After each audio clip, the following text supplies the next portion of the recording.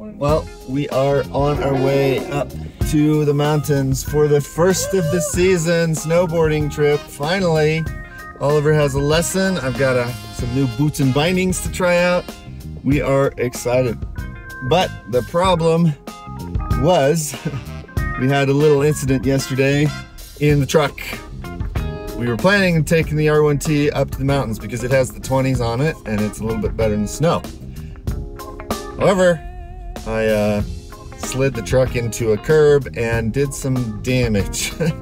But for today, we are going to take the R1S. What we did was we went to a shop and changed the tires over to put the 20s on the R1S. So here we are. So with the new 2020s on this vehicle, it's brought up a couple of issues. One is that at first it didn't know the tire pressure of each of the wheels. However, this morning it does, which is pretty incredible. It figured it out and just put in the tire pressures. So I'm looking at the tire pressures, and of course I want to see the tire pressures because I want to be sure I'm keeping an eye on the tire that hit the curb yesterday. There wasn't any damage. I looked really carefully all around the wheel, so there wasn't any damage. So I'm not worried about it, but it is nice to have that information right here on the dashboard to be able to see what the tire pressure is. And the other thing is we just don't know, how that tire change will affect range, or if it'll confuse the computer or whatever. But find out. The 20s are definitely better than the 22s in the snow. No question about that. They're not. The 22s aren't even designed for snow, so that's not surprising. But the 20s aren't as good as I want them to be. That's one of the reasons that I slid into the curb yesterday. I mean, partly it was because I came around a corner a little hot, but it shouldn't have slid nearly as much as it did. And so I don't love the 20s. I like them. I don't love them. So hopefully going over Berthoud Pass here, which is a pretty severe up and down, will be just fine. And we're going to drive nice and slow to make sure. But the weight of the vehicle means that if we were on a very slick road coming down a hill and you needed to make a turn, you'd have to go pretty slow to do it safely. I started with 100% battery level this morning, which gives me almost 300 miles of range. Of course, it's cold, so that's going to be a little bit reduced. And we're going up a pretty big mountain. Then again, we're going back down the mountain. I don't think we're going to need anywhere near that, but I wanted to just be safe since it's the first time we've taken this particular vehicle all the way up and back during the winter. So I think we'll be fine. We got our snacks, we got our Blackthorn key book ready to listen to it. We've got podcasts, we've got a beautiful sunrise coming up here. We are excited. One other thing I'm noticing this morning is that our average efficiency here in the R1S is actually pretty good, even though it has the 20s on it, which are supposedly a little bit less efficient than the 22s. But it's doing a lot better than the truck did on that -13 day. It's pretty cold out this morning. It's in the 20s. So not as cold as -13, of course, but the difference is that the truck was plugged in overnight because I wanted to charge it up. So it seems to make a big difference.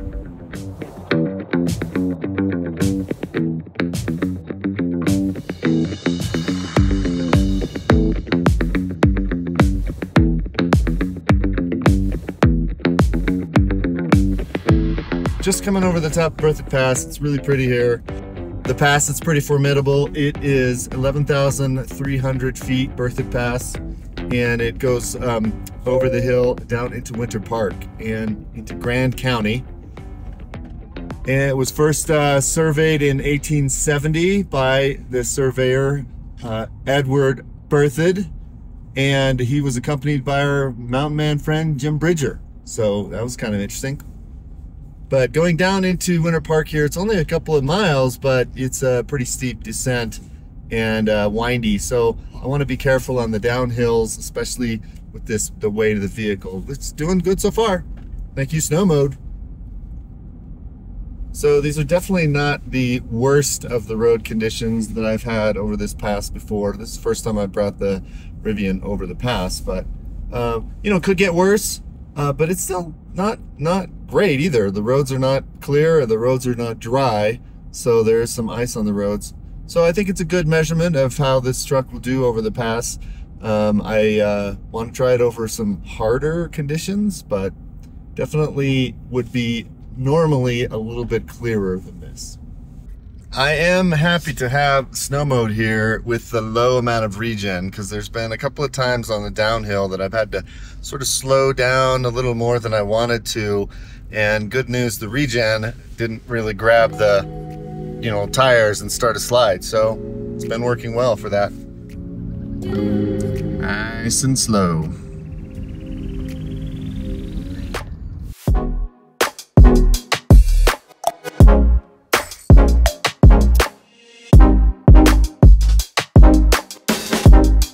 All right, we made it over the pass just fine, no problem. Snow mode worked really well. The truck worked really well. We've got all our gear in the back of the R1S here. It fits just fine, actually. The snowboard almost fits all the way in the back, but I did fold down the middle section so that I could put the board in between the seats, even though it wasn't really necessary. And we got all our crap stuffed right here so that we can reach it, but we didn't need to. We could put it other places. So here we go, get some snowboarding in. Now would be a good time to have that gear tunnel door so I could sit and change clothes, but it's okay. I gotta say, I'm digging these 20s on the Rivian on the R1S. They look very good. Sort of like them better than the 22s, I think. Not sure, but I do like them. 22s look great for around town, but these just feel at home right here. And I just want to say, this is really great. This is really a long time coming to be able to take an electric vehicle from Denver up to the mountains. We still got plenty of battery to get home, no problem at all charged from our house, and be able to really enjoy our winter sports and not have the guilt of leaving exhaust behind us in these absolutely stunning mountains.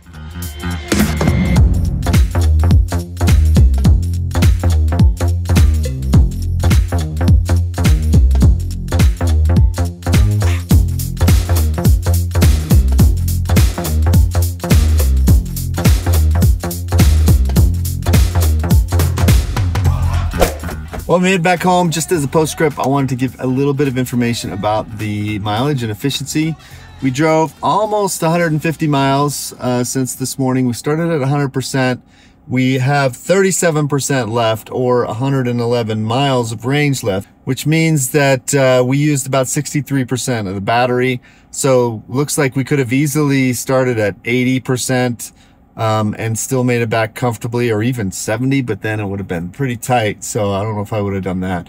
We went all the way to Winter Park to do a little shopping, but when we turned around at Winter Park, it was at 56%, and we made it all the way back here on 37%. So only 19% usage in that whole trip back.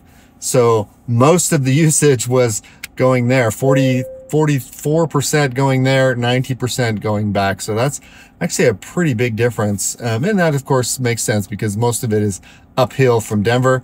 And so a lot of the energy was recovered coming back home. Oh, and the efficiency, 1.96 miles per kilowatt hour. So that's actually pretty impressive. I did get a couple of alerts on the way home saying that the regen braking was reduced because the battery was cold, which is a little surprising because it wasn't that cold up there. I mean, it was in the 20s, so I suppose that could get the battery cold over a few hours, but we weren't there all that long. So anyway, Rosie did a great job. We had a really fun time, and thank you so much for joining. See you in the next one.